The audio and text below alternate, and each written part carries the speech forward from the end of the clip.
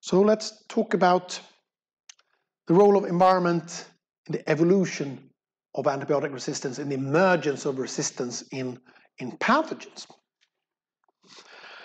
And if we step back in time to when we started to mass-produce antibiotics in the 1940s, most pathogens, they used to be highly sensitive to antibiotics. So when antibiotics came, they were revolutionary.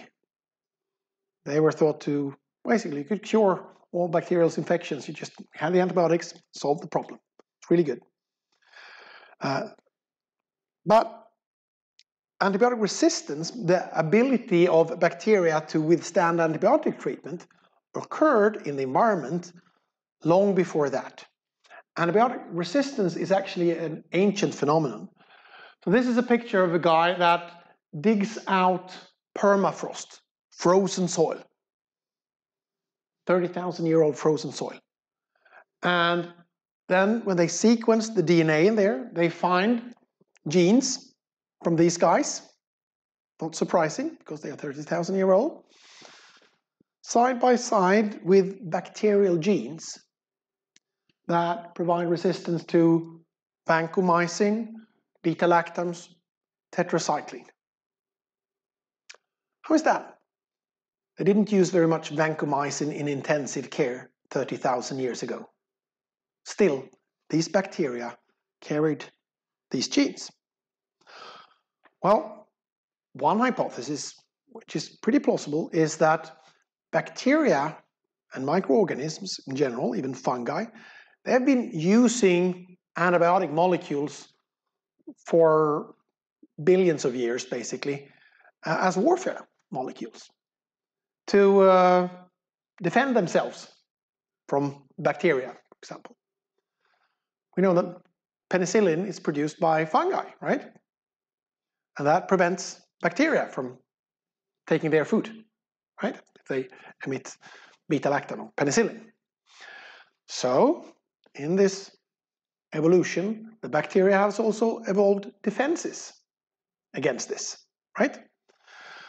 And most of the antibiotics that we are using today are actually, almost all, are derived from naturally produced molecules that microorganisms produce.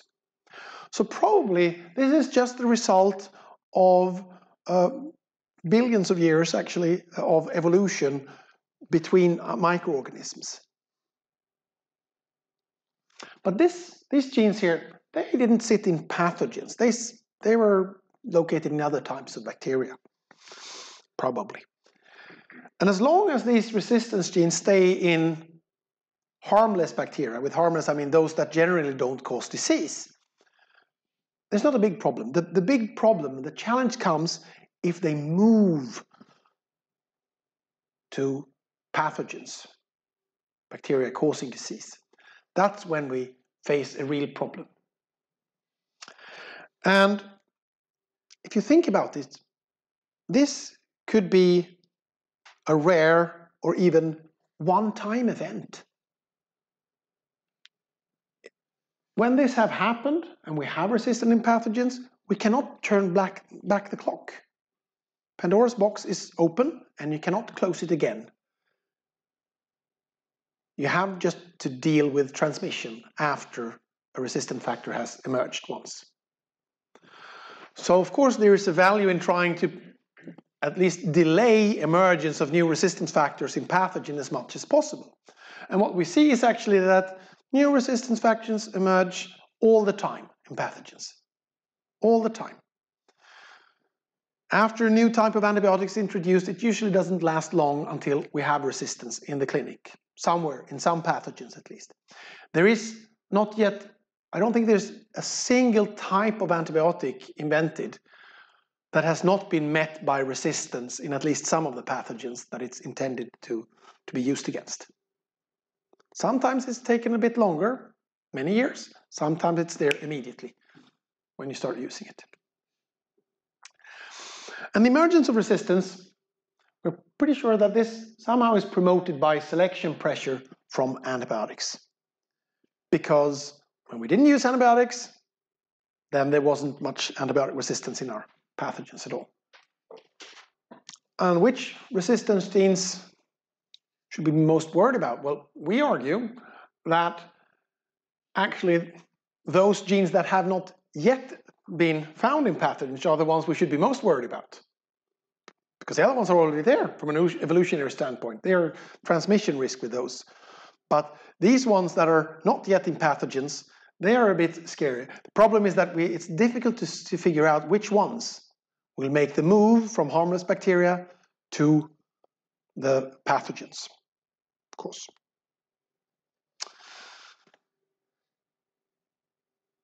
So, one may wonder, where does this transfer occur? Where are these resistance genes transferred from harmless bacteria to pathogens? Well, one obvious type of environment where this could happen is, of course, in and on our own bodies and the bodies of the animals which we give antibiotics. Because here we have very often a strong selection pressure for antibiotics.